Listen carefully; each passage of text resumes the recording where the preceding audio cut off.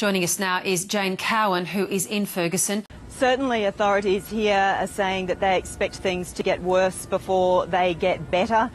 This has become a nightly ritual now. But down a narrow space between buildings, it's a different world. The sewer has become a play pit.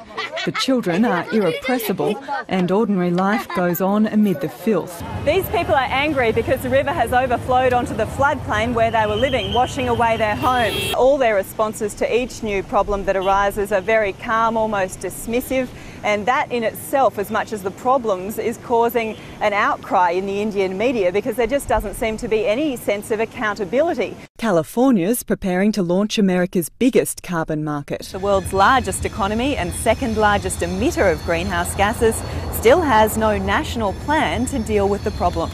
Texas!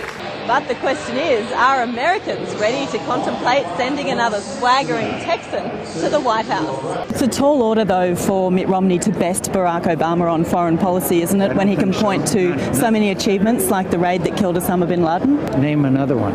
Ending the war in Iraq, which was a campaign promise. Unraveling. Al-Qaeda is on making a strong comeback. It's not just small remote communities that are at risk. By the most pessimistic predictions, there'll be so much subsidence of land and sea level rise in the next 100 years that New Orleans will become an island. There's an undeniable loss of confidence in the CFA under the leadership of Fire Chief Russell Rees.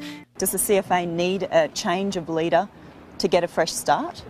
Well, again, I've made my views clear. People who've been involved in this inquiry are asking, well, if you're going to consult now for just 2 or 3 weeks, what have we spent the last 18 months doing? If Black Saturday has shown anything, it's that waiting to see was a pretty fast way to get into trouble. So it's the qualification that I made that's very important. She is, though, Roz, up against some veteran actresses in Meryl Streep and Judi Dench.